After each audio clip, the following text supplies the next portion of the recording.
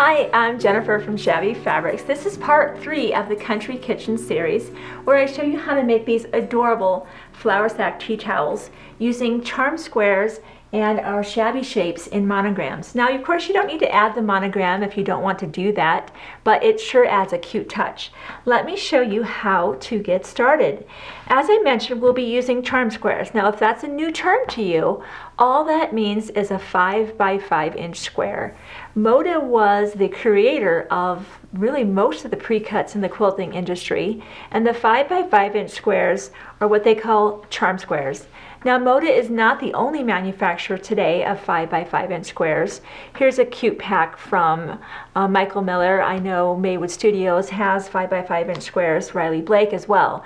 But today we'll be using the charm squares from the Ambleside collection by Brenda Riddle for Moda Fabrics. So the first thing you'll want to do is get your flour sack tea towels. Now, we just bought these locally. I know I've seen these at Joann's, I've seen these at Target. So of course they come in different widths. So you can either cut yours down. I think this one was actually cut down, or you can just use the size that comes in the package. The first thing you'll want to do is decide if you do want to add a monogram or maybe a different shabby shape. A hearts would be cute. You could do a seasonal series of the flour sack tea towels with little different shapes for the different months of the year. But in this case, we chose our monograms, and we chose the letter B today. So when you get the shabby shapes, the monograms you can choose individually for whatever letter you want. You'll simply remove the backing. It has heat and bond light on the back. And they are delicate. Oh, they're just very delicate because, of course, the letters are very in thickness. So you'll want to decide where you want this position. Now, of course, I want mine centered on my tea towel, so I'm going to fold my towel in half. That's always my quick and easy way of finding the center of anything, really. So let's take that to our iron, and let's just we're not going real crazy with the heat. We're just trying to have a visual center that we can reference. Now, of course, half the tea towel is in the front, and half the tea towel is in the back. So I want to figure out where that is as well. And then if we want our letter closer to the bottom here, let's go ahead and just position it here. I like that. It's going right along our seam line.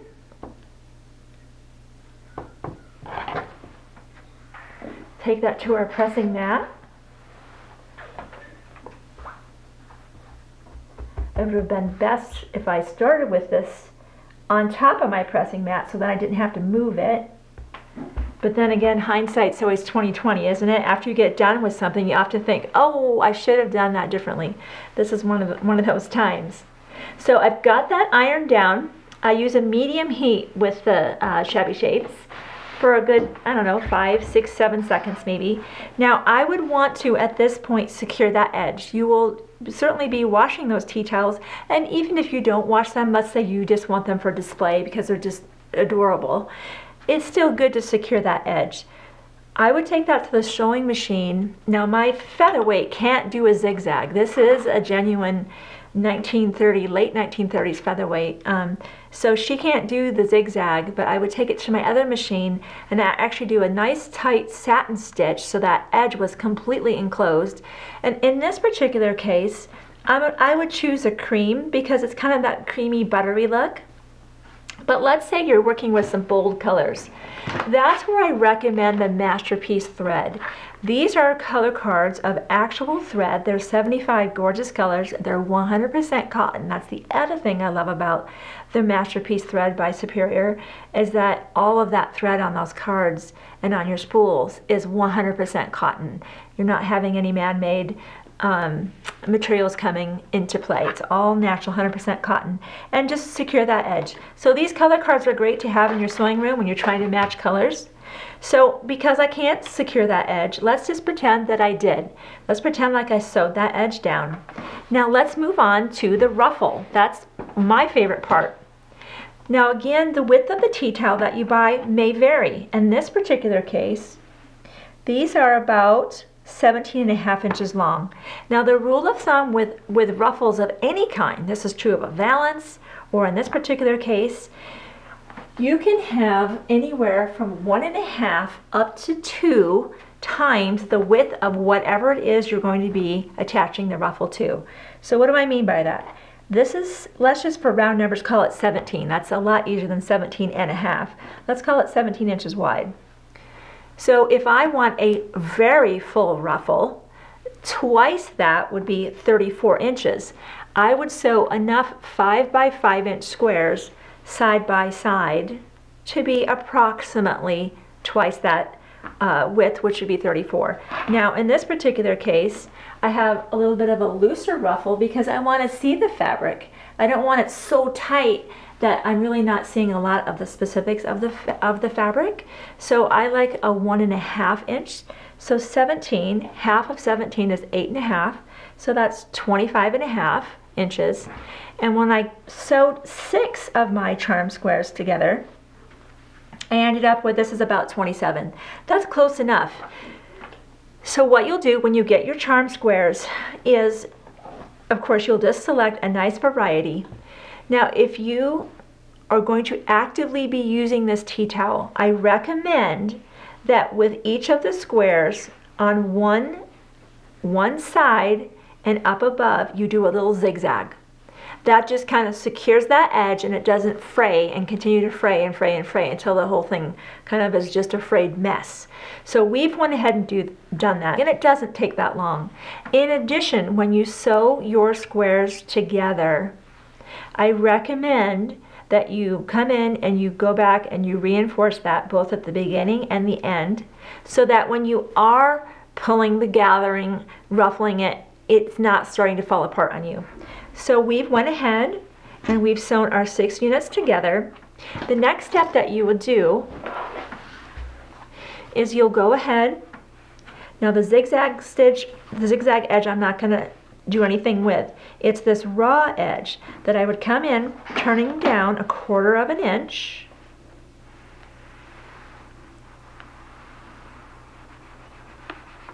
All the way down, and then another 1/4 inch, okay? You'll do that on the long side here, all the way down.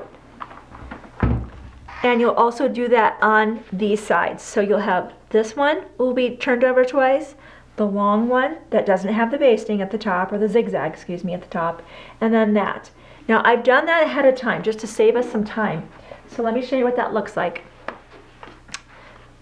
The other thing that I did was I put in our basting stitches. What's a basting stitch? In order to gather the fabric, we need nice long stitches so that we can pull on the threads and it begins to gather.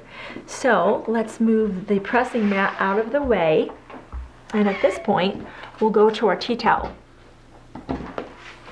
Now notice that I did 2 rows of basting stitches. And I talked about this a little bit in our first video in the Country Kitchen series, where we had, again, some gathering and ruffle. I like to run 2 rows of basting stitches. What I find with one is it often breaks, and then everything I've been doing at that point is wasted. You have to start again. There's not really a way to remedy that. So just do yourself a favor, get very good thread. Again, Masterpiece is excellent thread, and I have really not had any breakage issues with the Masterpiece brand. Your first row of basting stitches will come in 1/4 inch from the edge, and then your next row will be 1/4 inch again away from that. So can you see how there's 2 rows here? And you'll leave nice long threads at the end because you'll be pulling that. So if we go back to our tea towel now, if you can envision this, the finished edge, of course, will be the bottom of our ruffle. So I can still see, I'm going to press that again, I can still see the center. Now you've got 2 choices. You can press to find center, or let me show you something else that's really handy. It's called the friction pin. You've seen me use this in many videos. I can also just mark this like this, and that's center as well. If I missed it, let's say I went, oops, that's not really center, I can iron it away and it's truly gone. Isn't that cool? I just think the friction pen is one of the best inventions ever. So I'll mark that again. And of course we know what our center is here because we have 1, 2, 3 charm packs. 1, 2, 3. This is our center. So I'm going to put right sides to right side like this, and I'm going to pin that. The reason that I'm doing that this way is I'm going to gather from this side and I'm going to gather from this side so that my ruffles are even. So let me just secure this in place, and then I will show you how to draw up those strings, actually those threads, and how you get a ruffle even going. Okay, so you've got 2 threads on the top, 2 threads on the bottom. I want the ones that are closest to me, the ones that are up on top here. Right, this is going to help if I wear some glasses. I can actually see what I'm doing. So I'll grab those 2 threads. Okay, now make sure you pull them together. Notice how I have them together and I kind of wrap them between my fingers. I begin to pull and I just work my ruffle down like this. It takes time because if you pull too hard, you will break these threads. It will happen. So you're just going to pull and work your way down so that the ruffle is evenly distributed, and of course this is going to have to come to here. So all of this in here gets gathered, and similarly this will be even with this, and everything in here will be gathered. So when we come back, I'm going to have this all pinned and ready to go, and then I'll show you how to actually sew the ruffle to the tea towel. So I've got my ruffle pinned to my tea towel. Look how many pins I have in there. I mentioned this again in the first video in the series. The fabric in the back, when you're attaching a ruffle, can want to often creep behind, and if you have too few pins as you're sewing, you won't even notice it begin to kind of pull away and not be caught in the seams. So for that reason, I have lots and lots and lots of pins. So we'll now take this to the sewing machine.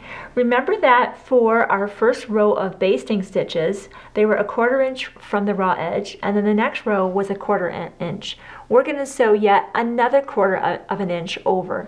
So I can either put my presser foot along the line that was that last row of basting stitches, or just measure over from the raw edge 3/4 of an inch.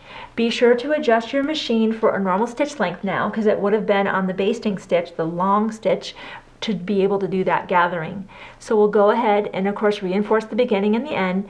We'll stitch that, and then we'll be able to turn that out, and then it's very straightforward from that point. We'll press it and we'll just run some rows of top stitch that you can see here just to secure everything together. But let's first get that ruffle on. So I've attached the ruffle to the tea towel and I've pressed it. So isn't that just so cute?